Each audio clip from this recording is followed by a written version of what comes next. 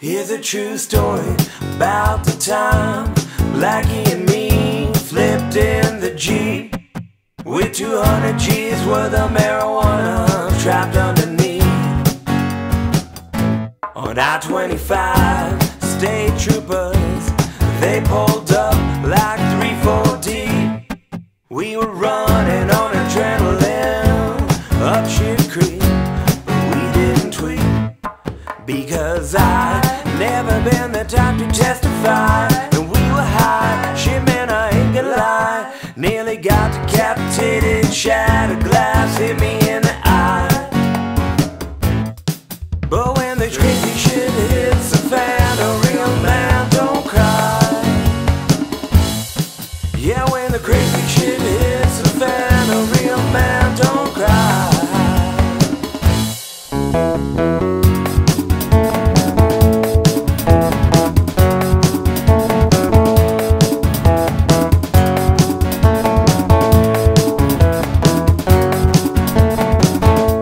Trapped inside Blackie's ride, said damn man, dude, we nearly died.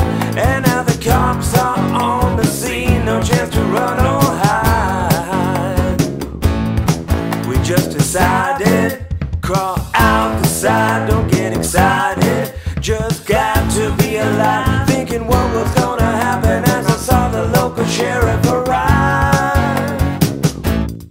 But when the crazy shit hits the fan, a real man don't cry.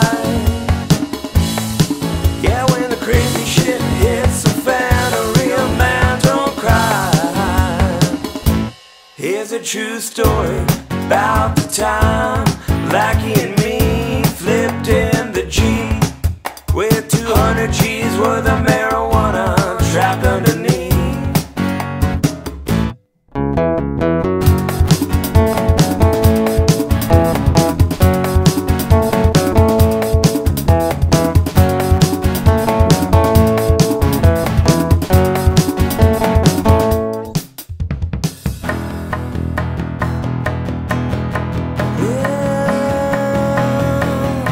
And now the sheriff keeps asking me questions, and I'm just thinking about the bag of weed. Cause if he finds it, then we'll go to jail, and losing money and freedom's one thing I don't really need. So we proceeded, try and leave, the situation's getting heated, yes indeed. And now the sheriff says you need a ride to the motel. Well, I said yes, I guess we will. And I thought, damn, must be our luck, but we played it cool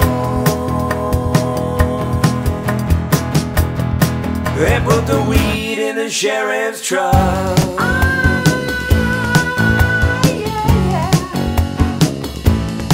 But when the crazy shit hits the fan,